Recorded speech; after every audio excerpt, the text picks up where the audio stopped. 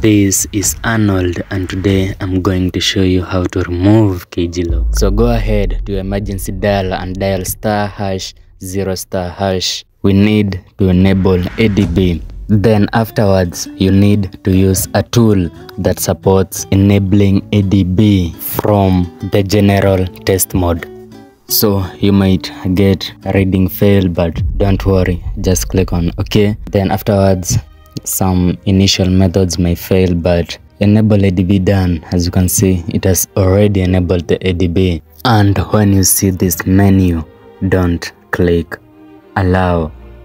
You will click later, not now. So go ahead to the magic box called CMD and type the following command. Type ADB shell. Then go to your mobile phone and click allow USB debugging. Then make sure you closed the FRP tool and make sure you screenshot the commands and hit enter. There are one line each ADB shell.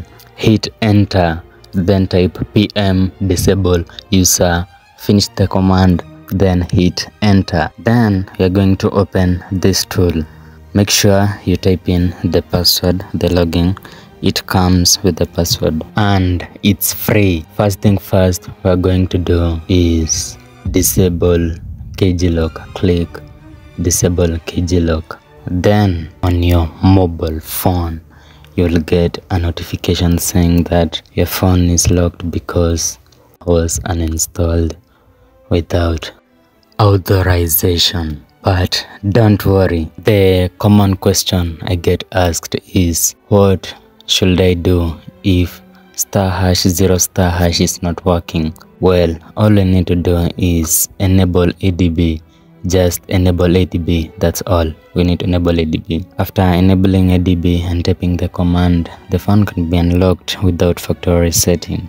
That's all. I hope I have clarified on this one. So go ahead and click on remove FRP to jumpstart the phone from the test mode menu to the on screen, to the home screen menu, or almost to home of the apps where the phone displays the apps. If the FRP is removed successfully, the phone will restart automatically, and then you just have to wait or get entertained. When a phone is unlocked, it's not tied to a specific carrier. This means users can freely switch to different carrier if they find a better plan. It also tends to have a broader market appeal when you decide to upgrade or sell your device. And as I stated earlier, you don't need to factory reset your device in order to remove KG Lock. All you need to do is tap the build number 7 times and enable ADB. And if you can't access the settings, that's why we need to use the test mode *0*. That's all. I hope if you got confused on that part, I'm sorry. I hope I have clarified on this one. Don't lose your items if you can access the settings of your device. Just enable ADB, plug in the USB cable and type the command, and the phone will be unlocked. And make sure to remove the pattern passcode if your device has one until we finish the video till the end. We are not yet finished. So go ahead to this tool and we're going to select the disabled system applications we disabled earlier using the magic box, the CMD. Do you remember when we typed ADB shell, then we disabled the system UI? So come to this tool and you will find all the system applications installed on your device, including the disabled ones. So you'll find all of them. Be careful when selecting on this part. I will guide you on this. Let me walk you and guide you on this. So when you click on the disabled system applications, we find com.android.systemui and the emergency launcher. When you select all of them, you will be able to perform certain actions, and those actions are either you uninstall them, you enable them, or you save them. But we need to uninstall them because we don't want our phones to be stuck on starting Android when we set a PIN, pattern, or password or fingerprint, either of those three. That's why we need to completely uninstall them. And once you finish uninstalling them, that's how successfully you have removed KG Lock. So save this method for now.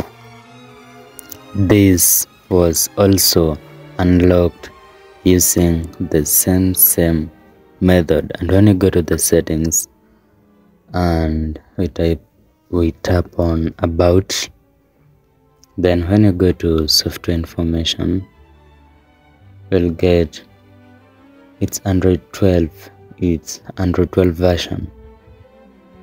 Android 12 Google Play system update is 1st July 2023.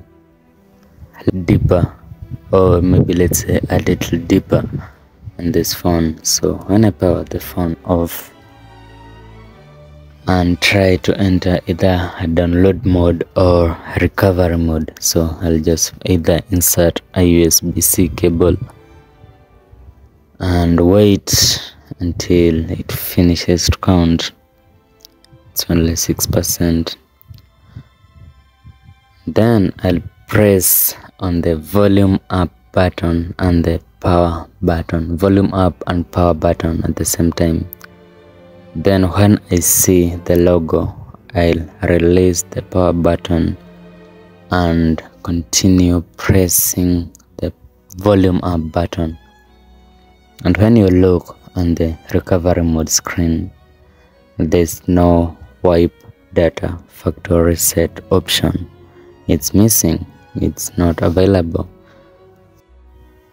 But what you need is a develop options. Just go to settings, go to build number, tap it 7 times, then go to develop options, and then find USB debugging and toggle that menu on, and thereafter you can type the commands and hit enter after each command line.